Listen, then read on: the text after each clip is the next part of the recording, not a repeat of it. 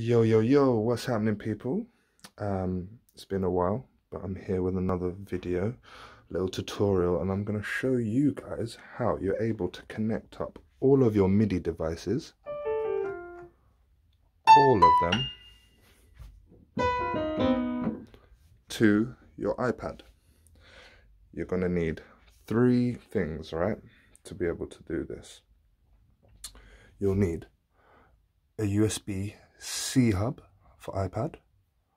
You're going to need a powered USB hub. I'll pick that up in a second. And then you're going to need an audio interface. This is actually a mixer, but it's got a built-in audio interface as well. Okay, so I'm going to walk you through the basic steps. It all looks really confusing, but the really important thing that you're going to need to make this work is the USB hub, because that allows you to then connect multiple devices all to your iPad.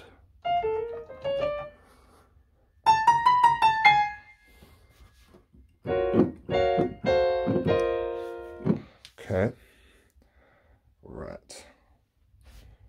So what we're going to do is going to just turn that off a second.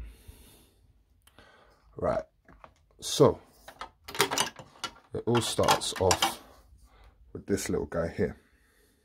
This is a USB-C hub, right? So we've got that, and then we've got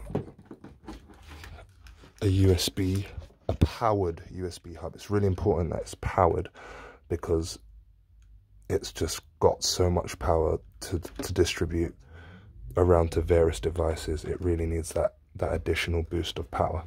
So your powered USB hub will come with two plugs. Two wires rather. One is just going straight into the power supply, and then the other is, I'll find the end of it, bear with me 1 second. Okay, so this is what you get on the end of this powered USB hub, okay? This will then go into the end of here, okay? So I'll just plug that in. Okay, so you've got that now, okay? So powered USB, the wire that comes with it comes right out and goes in to here, okay?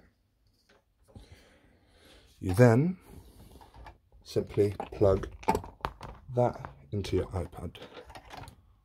All right, so now you've got a USB hub plugged in to your iPad, okay? Right, so that's step one. The good thing about this USB hub is that it's got a charging port on there and an aux, so I can keep my iPad charged while I'm working. So, oops, sorry. Really hard to do with one hand. Okay. So that goes in like that. Forgive me. The next step is really easy. So now all we need to do is plug our USB devices into the USB hub. USB devices being my Midi keyboard, my launch pad, this, and whatever other USB devices, in which case I've got my hard drive. So yeah.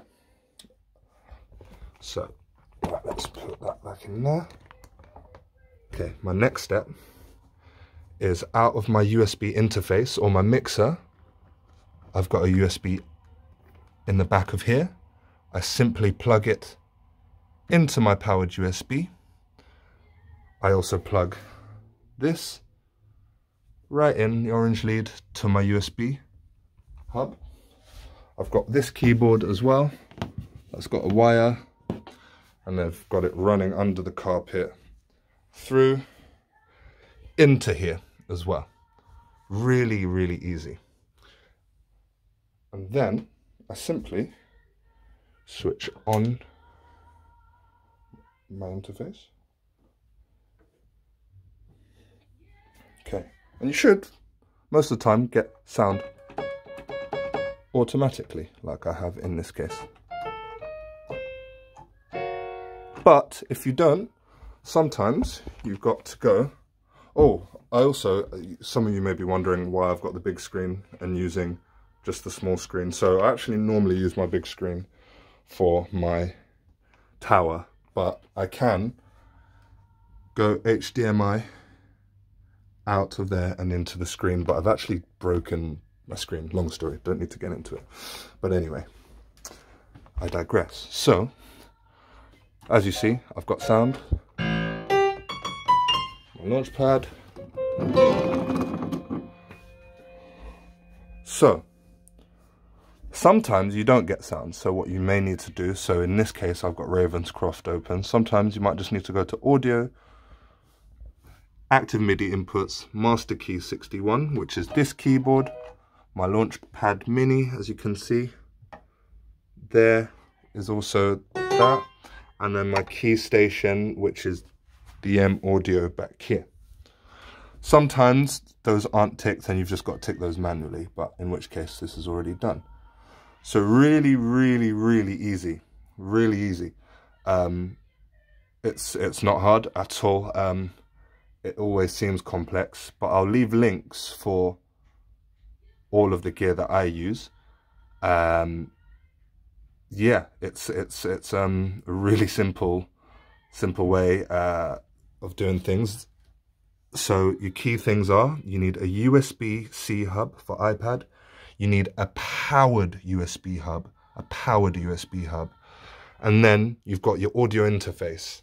So what happens with my audio interface is I've got my monitors connected to the interface, and then my interface, USB into the USB hub plugged into the iPad, powered USB hub into the iPad. So all of my devices which are plugged into here will then work here. As you can see, my hard drive is there. So if I go, all right, if I go to my files, I should see, there it is, Seagate expansion drive, and I've got all of my folders there. All right. That's it really. If any other questions, just leave me a comment.